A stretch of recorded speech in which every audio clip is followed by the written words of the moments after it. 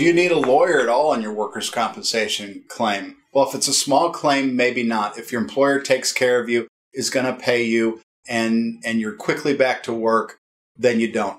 But a lot of times, employers don't do that. There are many, many good employers out there, but there are also bad ones or workers' compensation insurance companies that want to minimize the recovery to the employee and try to screw the employee over. So sometimes they'll try to not pay you the full 2/3 of your weekly wages under their TTD payments. They'll say that you have a lesser wage, or they'll delay the payments. If you were missed more than 3 days, you're entitled to 2/3 of your weekly wages.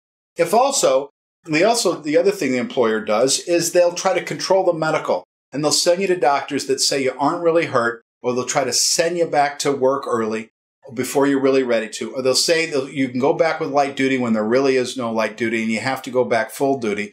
Or they'll say that you really don't need tests that you need, and they'll just send you back to work and hope that you don't complain and hope you don't come back.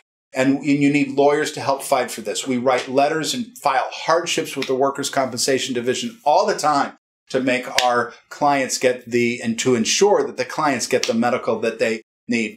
The other thing, sometimes there's good employers, again, there's bad employers. Sometimes they'll fire you or take adverse employment action against you. Either they'll put you in another position or they'll terminate you entirely. We have about 3 or 4 cases in litigation right now involving this. They'll also send you to a doctor when they do treat you that gets paid a lot of money to see insurance company clients. And what they do is they have a motivation to rate you low. And a rating is, at the end of the case, for your lump sum disability benefit rating, at the end of the case, you're rated. So it's 2% of just body as a whole disability, 2%, 5% of your shoulder.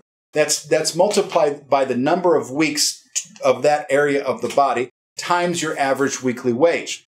And what the company doctors do is they'll say, oh, I did back surgery. I know he can't walk that well. I know he has a walker, but he's back to work. I'm going to give him a 1% disability. Well, that's bogus. That's not fair.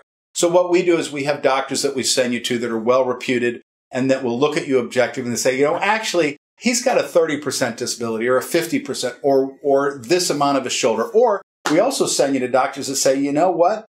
He came to me, I would rate him, but he needs another test. And we've had many cases where they get another test. They find it's a labrum tear instead of a rotator cuff tear. They sent you back to work, but you have a herniated disc in your back.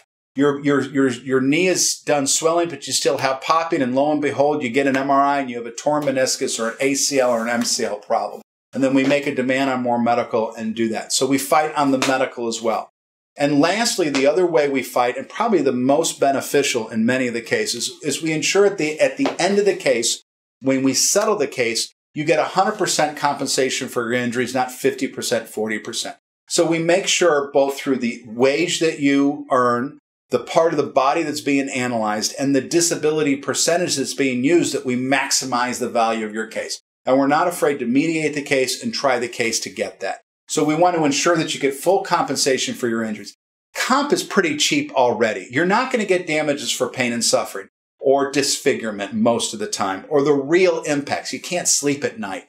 You're up hurting. You're worried about the future. You're going to need another neck, back, or knee surgery in 10 years because you're a heavy labor worker. So there's a lot of things. So comp is already going to, frankly, not going to fully compensate you. But that's balanced with the idea that you don't have to prove negligence against your employer. So I get it.